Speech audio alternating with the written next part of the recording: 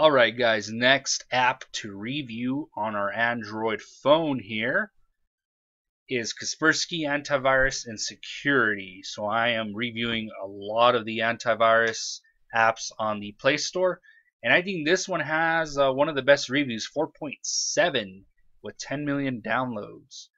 Let's go ahead and look down here and see what the reviews are saying, see what people are saying about it. Easy to use, much like its desktop counterpart. Best antivirus, useful, good security, great protection, nice user interface. We'll take a look and see if that's true. Alright, let's go ahead and install it and take a look at it.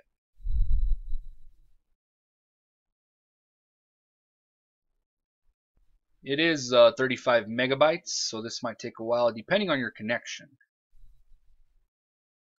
Alright, it's downloaded and ready to open now. We're going to go ahead and open it.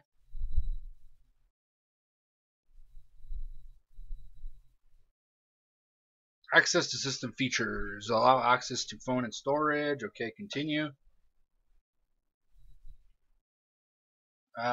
Secure and manage phone calls. Wow, it can do that? For now, we'll say allow just to see how that works. Allow. We'll let it do everything for the sake of reviewing this.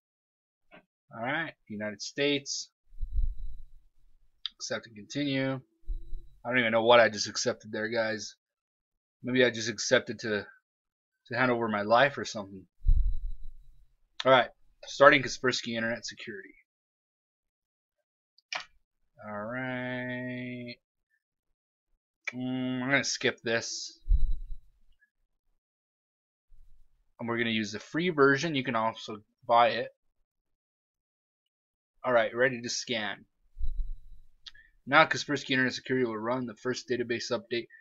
So Kaspersky, the free version, lets you have a database update. We were reviewing NQ mobile security, and they didn't let you have the updates unless you bought the version that you buy. In the free version, they didn't even let you freaking get updates. But anyway, it looks like it's scanning my device right now. It's updating, scanning. Now that's a big shield button right there. Nice looking one too. Scanning. That's cool how it fills up. So I think, yeah, the interface looks pretty easy to use, man. Now I see why in the reviews they were saying it was easy to use.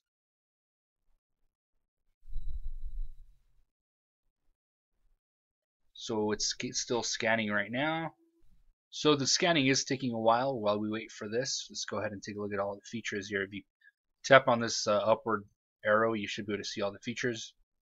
As you can see, it's still scanning. You can update, real-time protection, call and text filter. I wonder how that works. That sounds pretty interesting, the call and text filter. Anti-theft, text anti-phishing, web protection, privacy protection, and of course the settings. Let's go to the update section here, and we're going to go ahead and update it. Cool, it's updated. Let's take a look at the real-time protection feature here. Now we're using the free version. I don't think we're going to be able to use this with the free version, because if we click on get all features, yeah, purchase license. So we won't be able to use that with the free version. Let's go back. Call and text filter. I wonder how that works. The call and text filter functionality of sending and receiving messages may not work as intended. You have to agree that before you run that feature. That's funny. For call and text filtering to block unwanted contacts and text messages, grant Kaspersky Internet Security requested permissions. So you have to grant Kaspersky permissions to your contacts and to all of that to be able to use this and to be able to send messages.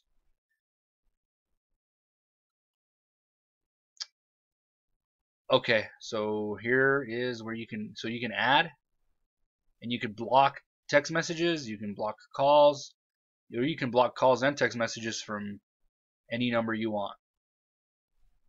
Cool. That's pretty cool.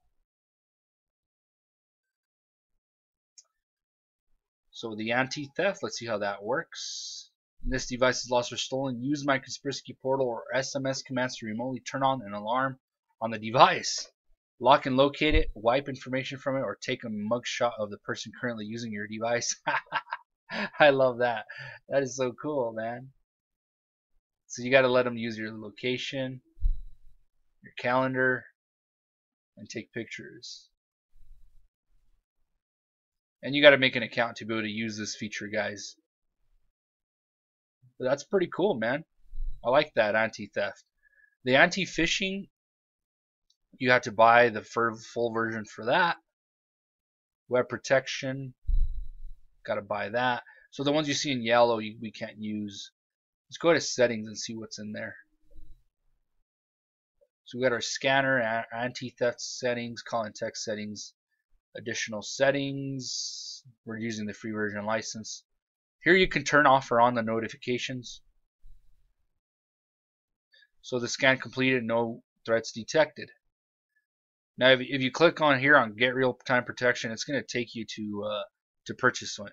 So just go ahead and hit OK. So here in the additional settings, you can go ahead and turn on or off notifications, sounds, and informational messages. You can also uninstall the app from here. You can look at reports, watch, and then about the app. Alright, so that's pretty much it for this app. It is pretty user friendly, guys. Device is protected, it's updated.